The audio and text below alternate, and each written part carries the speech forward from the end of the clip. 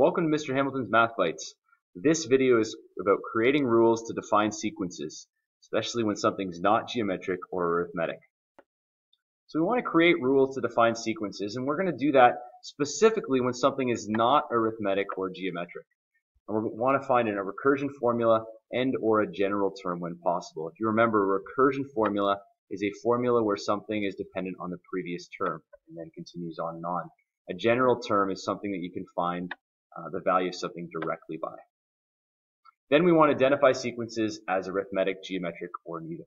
So those are the two things we want to include here. Not every sequence can be represented by a formula, but most can.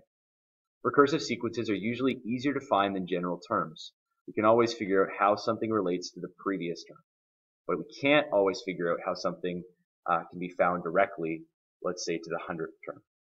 And that is what's really useful. If we can find a recursive formula, those things can be then fed through loops on computer programming, and we don't need a general term.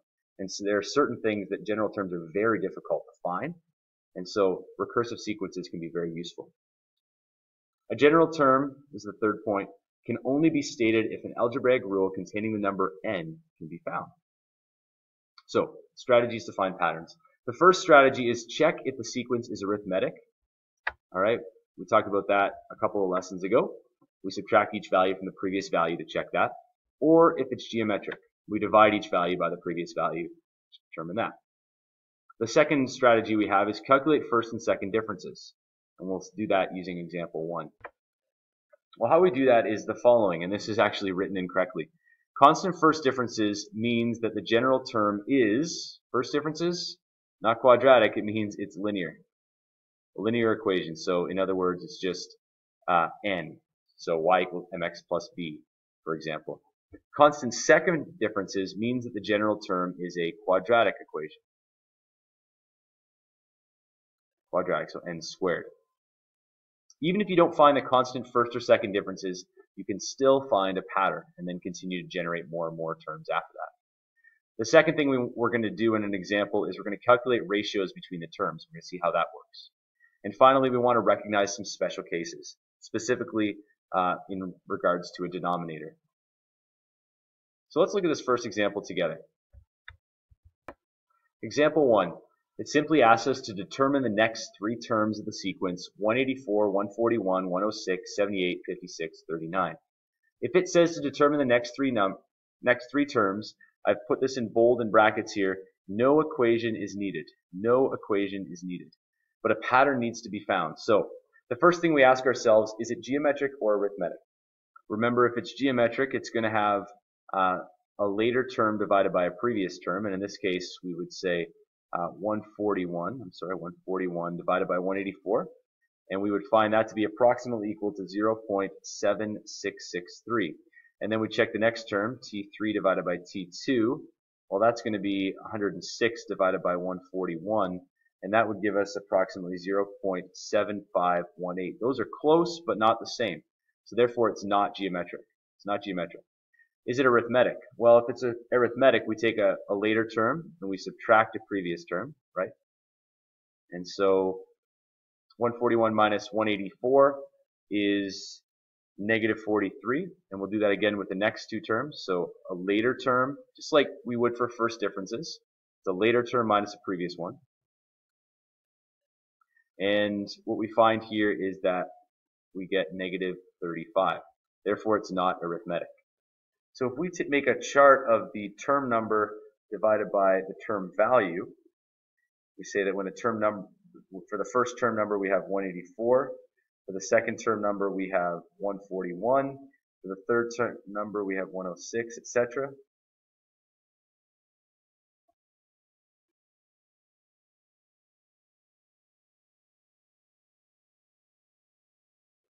And we calculate the first and second differences. The first difference, and there's the second differences.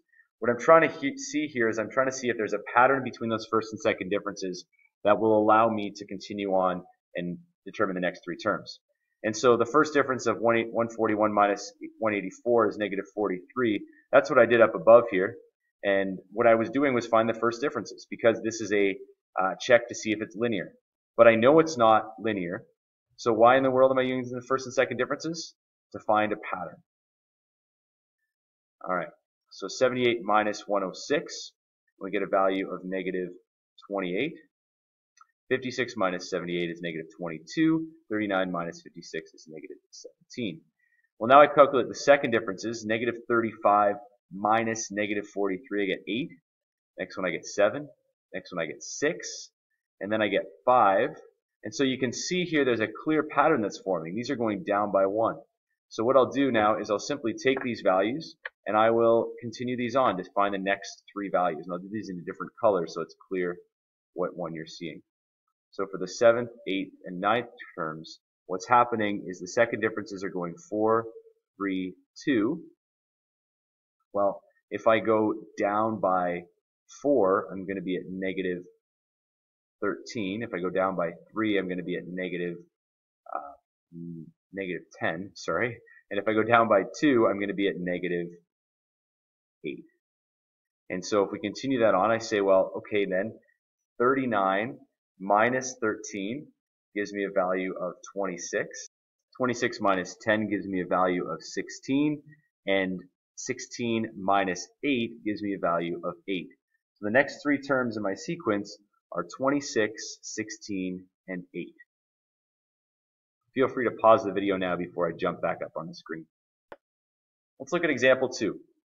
Now we need a recursive formula, not just determining the next 3 terms. And what I do here is I always start by seeing if it's arithmetic or geometric. So 1, 4, 10, 22, 46, 94. It's pretty clear that it's neither, but let's actually do that so we can see why. So we can show that. If I go 4 minus 1, well, that's equal to 3. And if I go 10 minus 4, well, that's equal to 6. That's clearly not arithmetic. And is it geometric? Well, I could go 4 divided by 1. There's a second term divided by the first one. That's 4. And the third term divided by the second term is equal to 2.5. Clearly not geometric either. So step 2, find a pattern between consecutive numbers by dividing one term by the previous term.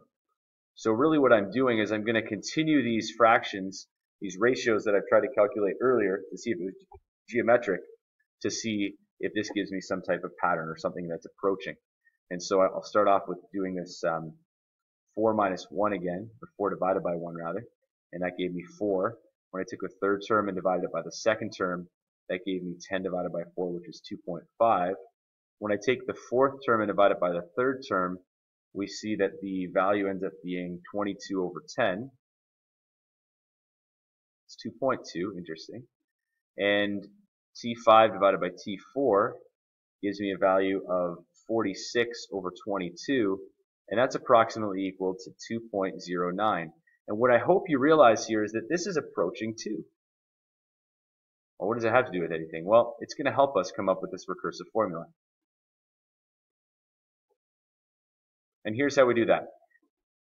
Go down with me to the next part. We literally make a chart, just like we did previously, but this chart's going to be a little different. Again, we're going to start off with our term number and the term value. And because it's approaching 2, we're going to say, well, what would 2 times the previous term be? Right? Because approaching 2, we're going to say, what is 2 times the previous term? Because that's what Tn minus 1 is. It's 2 times the previous term. And we're going to see if that gives us some type of pattern to work with here. The first term is 4. First term is 1, I'm sorry. First term is 1. And is there a previous term to that? No, there is not. It's the first term. The second term is 4. 2 times the previous term of 1 is 2 times 1, which is 2. The third term is 10.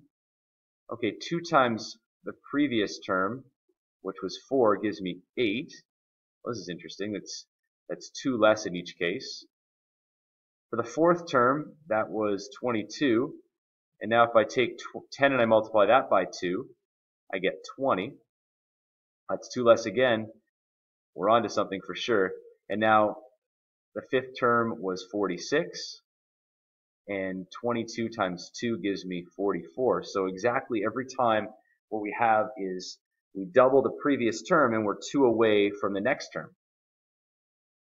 So what we do is in a third column we say what's the difference, or what changes? what still needs to change?